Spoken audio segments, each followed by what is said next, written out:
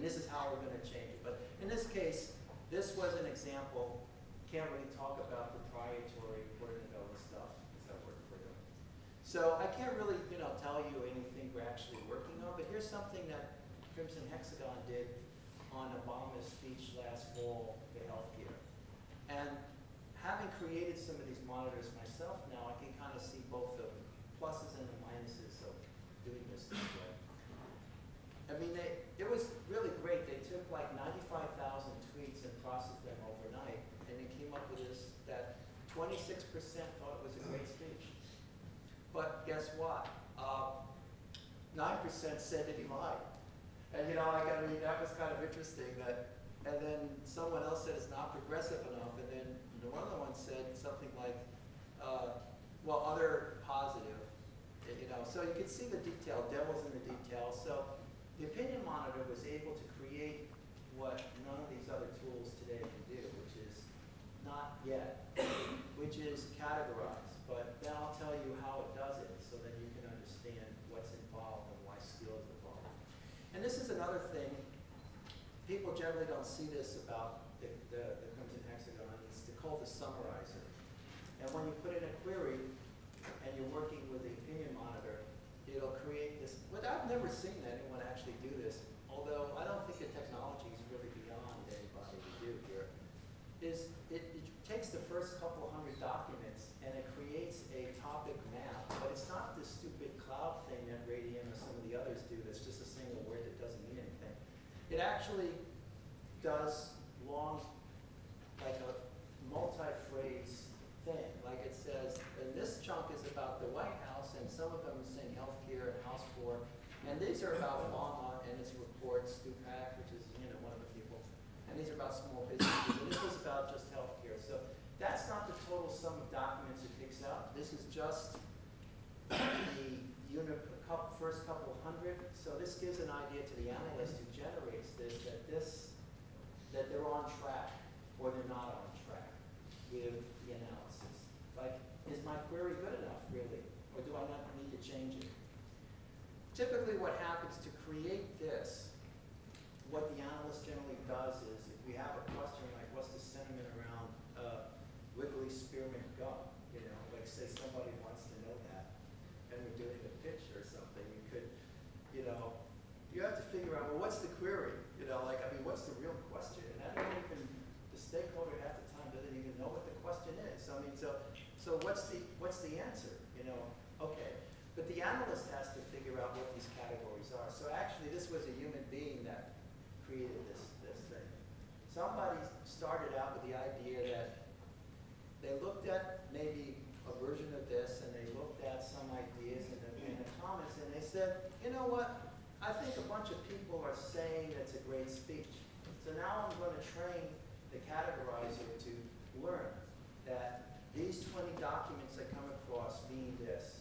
And then they have to do that with all those. So they need about 300 or 400 of those. So an analyst has to create the categories, and then it has to categorize and machine learn, and then this thing will go off and try to attempt to do the rest. And you can leave it running. And that technology is interesting. It's certainly an advance over what we have today, for most of the other platforms, but there's pitfalls to it. Number one being the analyst. Without a trained analyst who understands the industry and the question, this is not going to be any good. And then the documents themselves are sometimes problematic. What you're pulling up may be foreign. I have to go look and see, well, wait a second, this query's not working quite well for me. I've got to change it. And then the last thing is that the inherent problem of this approach is that when you create these categories and categorize in machine learning, you'll find that you have plenty of one and not that much of another. So you might have a problem where you're training and you're sitting there for half a day, and you've gone through a couple hundred documents, and you've got plenty of great speech, and you hardly have anything of not progressive enough, but you created a category. You can either move those documents off to another category, but I don't recommend that, because after a while, then you become very two-dimensional. You're not really picking up anything. So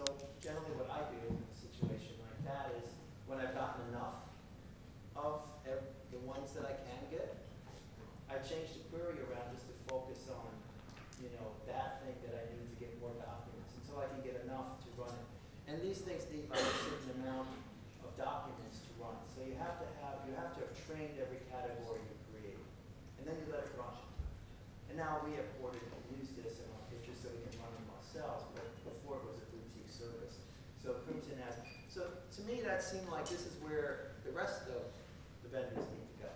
And machine learning works well, but there again in the analyst.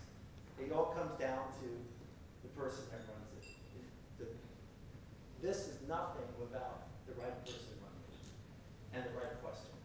So at the end of the day, this could be a good thing, but I think it could be used differently than the way we use it. It could be used, I get questions, for example, about we are monitoring different campaigns for different competitors, and they want to know how many sports endorsements or how many celebrity endorsements or how many something. And in a way, this could actually, if you had an intern do it and you looked at a whole year's time, it would take someone a week to go through all of that stuff for all the brands and say, yeah, well, this is an example of a guy with an auto racer driving down, you know, with Castrol oil. And this is an example of when it was a birthday celebration or something. So basically, what these things could be trained to do is to auto-categorize that. We've never tried it before, but I think that would be a use of this kind of thing, is take marketing campaigns where there's a number of different categories. So in this case, you know what the categories are. And then you train the algorithm to successfully do it. The quality of that could be good depending on who trains it and whether this thing can really do it. But I think these kinds of tools can solve some of the sentiment issues. But they are, in this case, there's a patented algorithm that these guys have. And, you know, so this particular way they do it, then you'd have to buy a patent to do it. But, I mean, there's welcome to other people. I've seen other people do things like that at the Huffington Post. Adaptive Semantics does something on the back end that reads all the Huffington Post comments and can determine who is flaming. They have an ability to do this. I was invited to the Huffington Post. I saw it myself. I saw how they could do influencer identification by looking at topic analysis through hundreds of thousands of posts a day at the Huffington Post, and how they were beginning to relieve the need for newspapers and online periodicals to have reviewers.